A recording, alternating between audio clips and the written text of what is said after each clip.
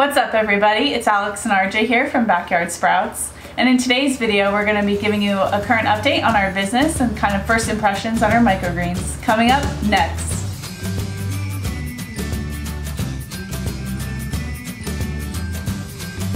So as you guys know, if you've been keeping up with our Instagram and our latest YouTube vlog, which was I believe 2 weeks ago, you guys would have known that we landed our first 2 clients, which was super ridiculously awesome. Alex and I couldn't stop smiling for like 2 days straight because it's just super surreal. You know, when we first started this venture in January, everything is always just infrastructure work and setting up and just a whole bunch of boring things. It's not really boring, but you know, we weren't landing clients was like way for us in the future.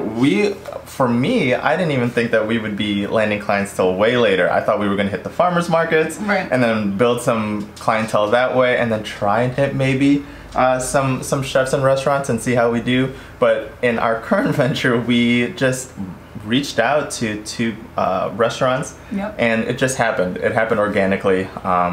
The one restaurant in Fort Mill, I didn't even try on that one because they said that they were being sourced by one of our major competitors. They're a pretty big farm. So I didn't even try. Honestly, I didn't try it at all. So I just ate there and he asked how the business was going. And so I kind of just, I guess my passion just took over and I was like, oh my gosh, yeah, Alex and I started growing our samples and sunflower.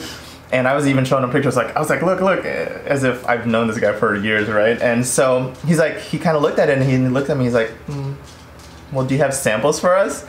And I was like, I was caught by surprise, honestly, and I was like, yeah, we have samples. It's like, and he literally looked at me, he's like, okay, well, bring some samples in, bring your business partner, and let's see if we can incorporate these in any of our dishes. And I just texted Alex instantly. I was like, Alex, we have a meet and greet with our first client. And then not even, what, a few minutes later, was it? Yeah, same day. Same day.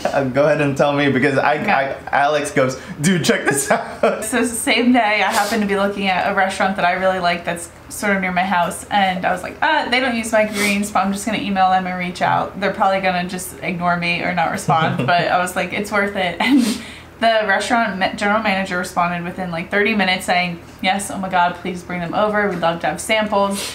So I was like, RJ, I was like, look, we have another restaurant that wants samples. They're super excited. And that one was really cool to me because they weren't using microgreens. Well, at least not listed on their website already. They were using few in garnishes. Yeah. But they didn't have a steady supplier, unlike this other restaurant who is already contracted with a competitor of ours. So we were like, ooh, this has a lot of potential. You know, if you're looking into doing and building your own microgreens business, just know that it's doable. I mean, Alex and I aren't salespeople at all. No. Alex works in supply chain. I work as an engineer. We're not constantly selling anything, so it's doable and it's very real when you know you reach out to these customers and clients and they say yes and they want you to come in and bring some samples and you know it just goes from there. So don't get discouraged. Don't get scared about reaching out to people like that. All it takes is a simple email.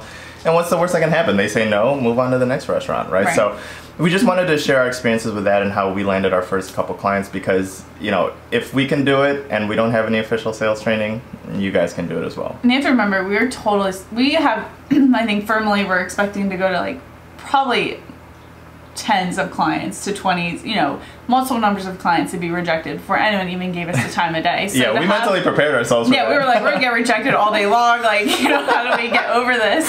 So yeah, we were like just floored that they were interested, and then on top of that, that they love them and then wanted to place orders with us. So the first guy we took the samples to, you know, he's smelling the microgreens and he has no reaction to the peas whatsoever. I'm like, oh my god, he hates these.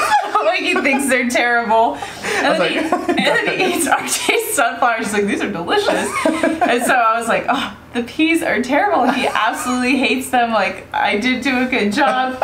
And then we take him to the next restaurant to sample, and the guy's like, these pea shoots are delicious. And I was like, okay, whew, thank God. And I mean, he liked the sunflowers as well, but yeah, we were a little at first like, oh, he was underwhelmed, but they ordered them anyway. They did like them. They did.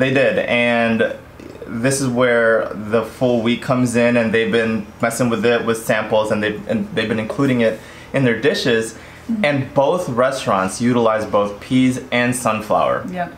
the one restaurant up north, they were saying that they used the sunflower for a garnish on top of the Chilean sea bass, yep. which was awesome. And then they were using Alex's pea shoots for a red Thai curry. Yep. So that was awesome. And he's like, oh yeah, these are our featured items. Yep. And so it was super exciting to hear that. Then I went to the restaurant down south, and we've been working with the one person. I met the other guy for the first time, and he loved Alex's pea shoots. He's like, oh, the peas were awesome. And I was like, oh, see, there you go, Alex. Yeah. And so they were telling us what they were using their dishes for, and they used Alex's pea shoots on top of this bulgogi rice dish. So they garnished it on top of the egg, and I took a picture of it and I sent it to Alex. I was like, Alex, look, it's her pea shoots. Yeah. So it was super exciting. It's even more exciting when you see your product in real life in dishes themselves. So that was very super cool. exciting. It's very, very cool.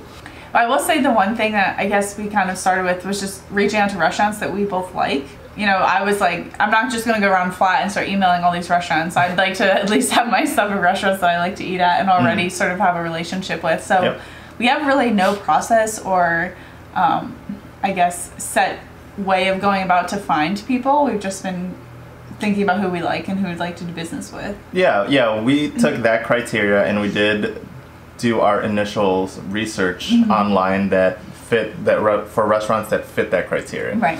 So restaurants that really promote a lot of farm to table, all within the city, and you know, we took that list and we just kind of ran with it. So the next update we have is that coming in May, we are going to be at the Notice Farmers Market, and we're not quite sure what's all going to be ready yet for there. We'll definitely have our microgreens, but there might be a few other plants that will be coming with us, some vegetables. Yeah, didn't you say your arugula is ready? Yep. That's crazy. Yeah. I've never grown arugula.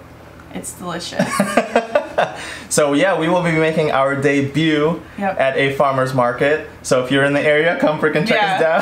Come check us out. May 4th, Notice Farmer's Market. And there's so many other good vendors there. Like when we checked out the first time, I bought pickles and honey. I bought cheese. I bought spiced okra. Yeah. So you should just come to check out everybody else too. yeah, check it out. So that'll be super exciting. So Alex and I have a busy few weeks ahead of us to try and make sure that we are ready for that avenue. And you know, serving for chefs and restaurants is completely different from farmers markets. Farmers markets, Alex and I still have to make sure all of our ducks are lined in a row. We want to make sure that we have, what is it, like a banner at least that has our logo that we can put in front of the table or behind us. We want to make sure that we have a nice tablecloth to put over the table. So we still have a few logistical things to take care of, infrastructure work. And quantity-wise, obviously, like sizes, people at farmers markets aren't going to be buying the same amount as the restaurant. So we're just trying to figure out the correct way we want to package everything, that it's a little more realistic for what someone would want to buy. Yeah. So I think we have We're super excited though. Yeah. So that's a full update on what our business is doing right now. If you guys have any questions about where we'll be at or what we're growing, drop them in the comments below. As always, Alex and I are trying to build a community of like minds, so we would absolutely love it if you guys hit that like and subscribe button so you guys get the latest on our urban farming adventure, and we will see you guys next time. Yeah, and as always, Alex and I are trying to build